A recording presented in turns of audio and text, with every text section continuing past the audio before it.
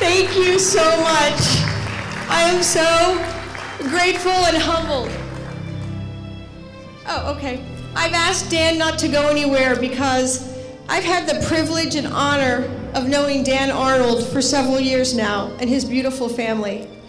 And I am so grateful and honored to have Dan as a friend, and because of all of the great work he has done, not only in Manassas, but all across the Commonwealth. He is unshakable in his convictions, and I brought him a little something from Liberty Farm. It's some of our freedom honey and a pumpkin grown in Virginia soil. So please give a big round of applause of gratitude to Dan Arnold.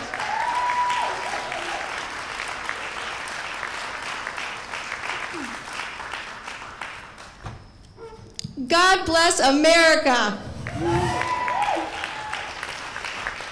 Words could not possibly express what an honor and a privilege it is to stand here with you in honor and memory of the nearly 3,000 lives that were lost 14 years ago this morning. Like me, I bet all of you remember the overwhelming emotions you felt when you heard the news. I know I do.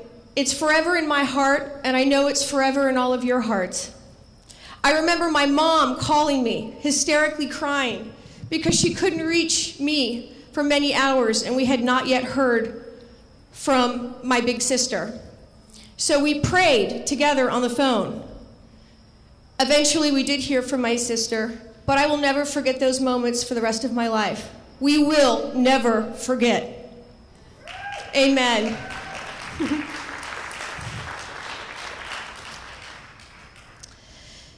Before we go any further, is there anybody here that served in our military? If you have, could you raise your hand? God bless you, and thank you for keeping us safe and for protecting our freedom. I also want to ask how many people here today were at the rally in Washington, D.C. If you went to the rally in Washington, D.C., raise your hand. Let's give them a round of applause. You know, we sent a message, right? When we were there on the Hill, we sent a message that we are not going away, are we? No. Say it with me. We are not going away.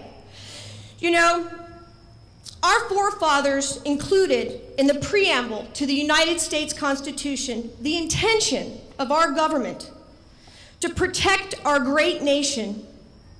Defending America, it was not an afterthought.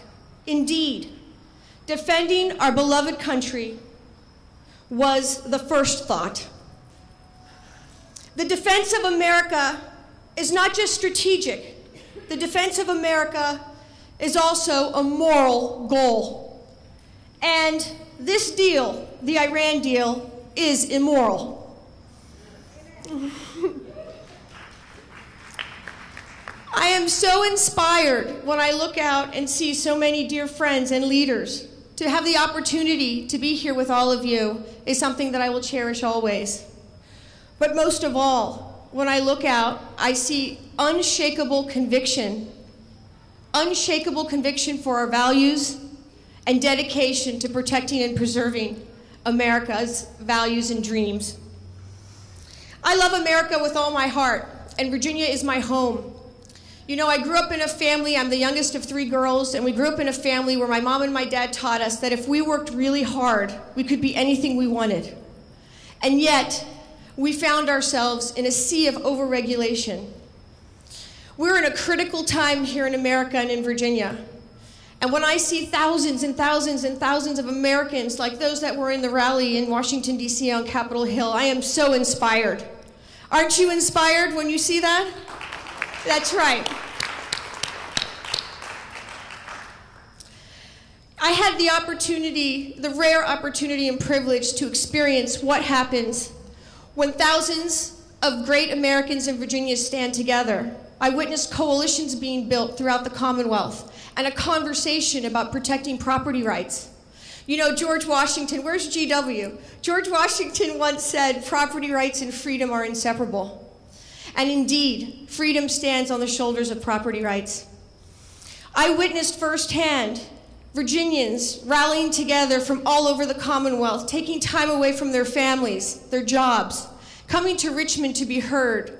Over 7,500 Virginians signed petitions. Thousands of calls went into the General Assembly. And to have had the privilege of experiencing that and experiencing great leaders like those that are here with us today, like Delegate Bob Marshall. Where is Bob Marshall? And where's Mark?